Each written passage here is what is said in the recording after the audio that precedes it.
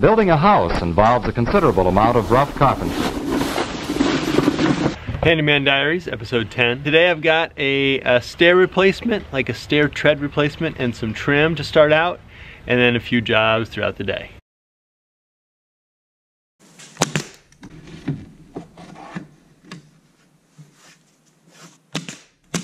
Carpenters on a framing job work as closely as possible to exact dimensions.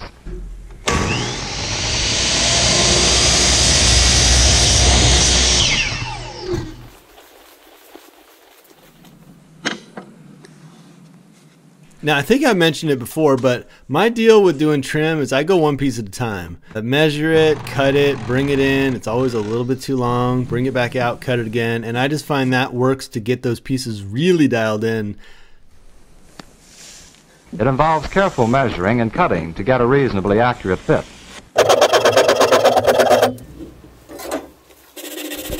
In the woodworking field, there are jobs for workers of all degrees of skill.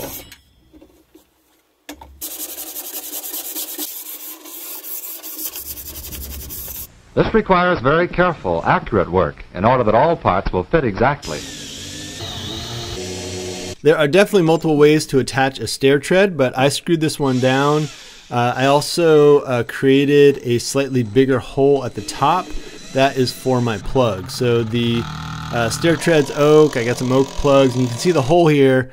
That hole there will be filled with an oak plug, and I actually didn't get video of that, but I just glue those plugs in, then cut them flush and sand them down. And if you're doing this job, you've never done it before, just make sure you nail or staple or tack your trim to the wall. If you attach it to the floor, it's gonna pull out of the wall, but if you attach it to the wall, that floor can move around and everything looks good. Next up, lunch, my favorite part of the day.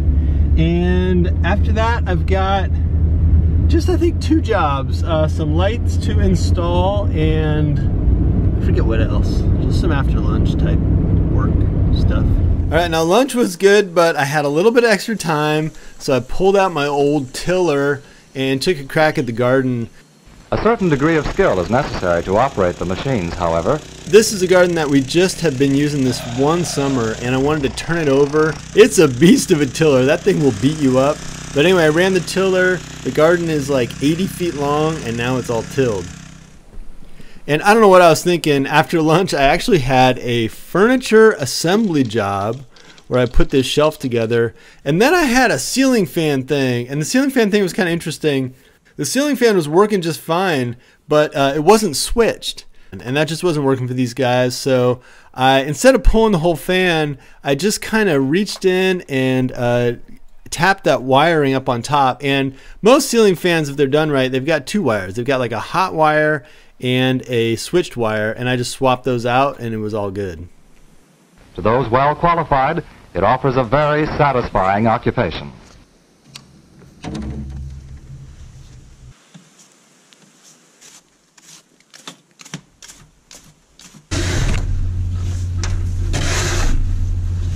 It snowed a shitload out there. I've got a couple jobs this afternoon. The first one is fixing a door jamb that these guys broke.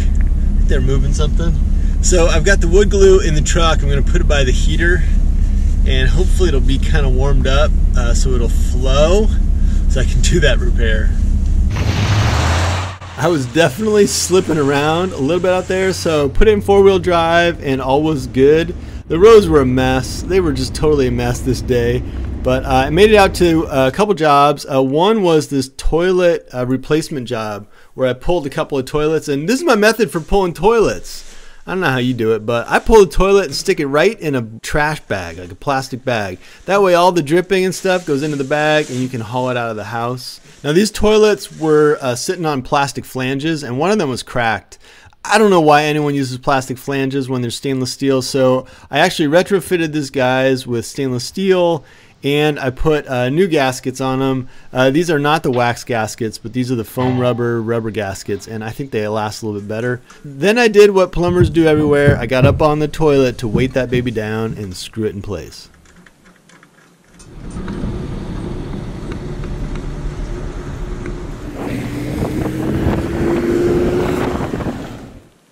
Now this is totally a side job back at my place.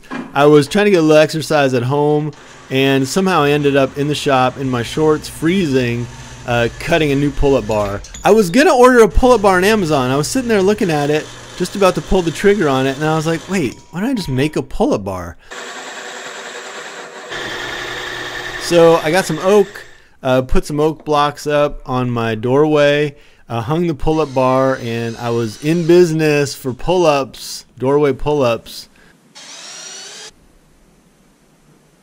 One of many ways to build balance and poise, along with skill, strength, and general physical fitness. I've got a water heater job next. You like my cheater bar? It used to be a pull-up bar, but now it's a cheater bar. The last couple of days have been just a little bit weird. Mainly like trips to people's places to check out their jobs and then write them up a bid. So I've only had a couple actual like cash paying jobs in the last couple days. What am I doing right now? Going to fix a leaky water heater. Leaky water heater drain. Shouldn't be too big a deal, but you know, once you tear stuff apart, sometimes it gets kind of crazy. Faucets develop two basic problems. They can drip through the spout, and they can leak around the handle. Alright, so I started off by shutting off the cold water supply to the heater, and then I opened the hot water in the house. That way the hot water heater had a vent so I could drain it. And I started out draining it into a bucket. I was going to use the hose, but there's no floor drain in this basement. So I got the draining initiated, then I shut off the gas so that water heater wouldn't burn itself out. And I got a little impatient with the draining speed. It was just kind of slow, so I actually pulled the valve, and yeah, that got a little wild. Water was kind of flowing. I was using the bucket brigade, and before too long, I don't know, 10-15 minutes, I had that water heater pretty much drained. The last couple gallons always take longer than like the first 40 gallons. You know, you're kind of waiting for it to dribble out.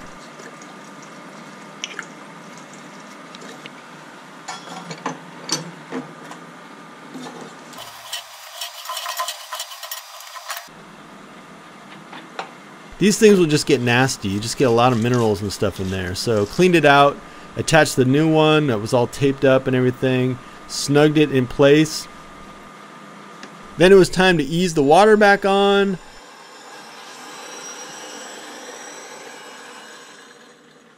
Check for drips. And you'll see if you leave that hot water tap open, you'll see it just kind of burbles and bubbles and a bunch of air. Like all the air from the hot water heater's got to flow out before finally you get water flowing. Then it was just a question of firing up the water heater again.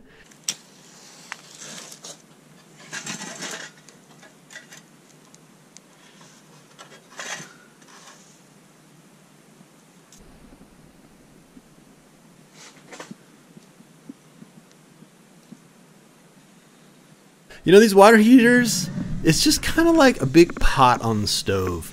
You know, it seems like a technical piece of equipment, but you just got a burner and big old tank full of water. It's kind of old school.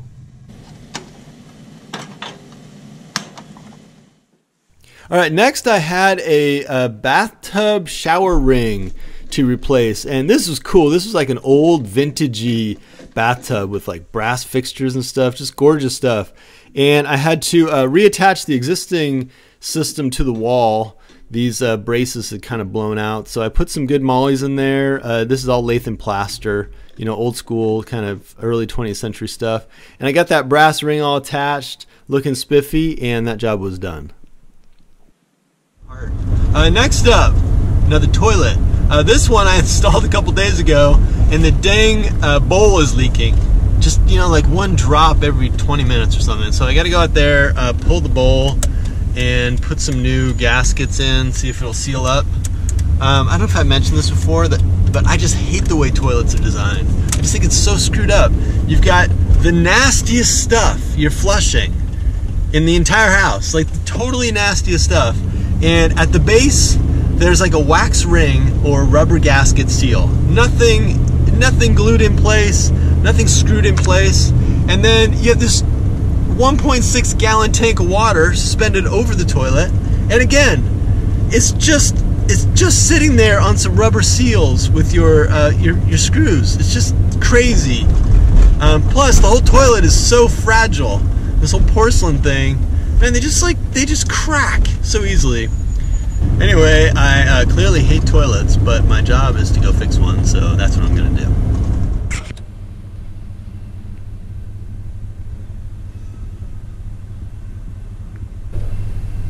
I was just about to get to my next job on time.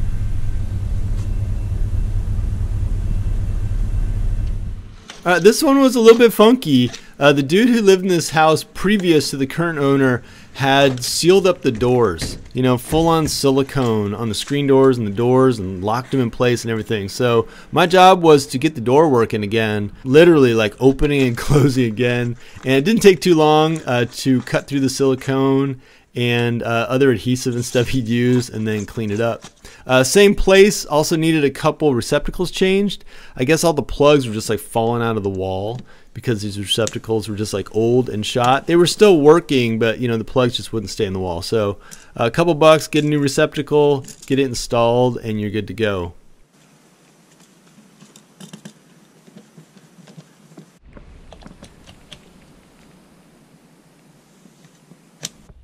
And then at the same house, there was this busted front door that I had mentioned before. It had a cracked jamb and was missing a hinge and all of that. I pulled it off the hinges, stripped out a bunch of trim, and then quickly realized it was kind of a bigger job than I had time or materials for.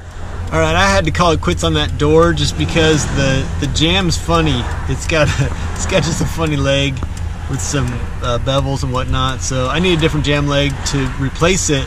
You know, the dilemma with that thing is, do you replace the jam leg, you know, cut it out and try to clean it up and tune it up just right, get the old door working, or do you just replace the whole door? You know, you can buy a front door for like 150 bucks, 200 bucks with a jam and everything, put a whole new door in there. I'll talk to the dude, see what he wants. I kind of like replacing old stuff, you know, keep the door going. It's kind of a nice baronial heavy door, but anyway, we'll see how it goes. You could really go either way. And then dang it, if at 7 o'clock I didn't end up driving back to one of the houses I'd already been to that day to fix that leaky toilet I told you about, and fixing it again because it just kept on leaking. So it was one of those nights out on the road. There was actually a improvised roadblock because some of the farmers in my area were clearing the fields that night, man. Like late night work out harvesting corn. All right, thank you for checking out my latest episode of the Handyman Diaries, where it's not necessarily how to do it, it's just kind of how I did it. I'll see you in the next one.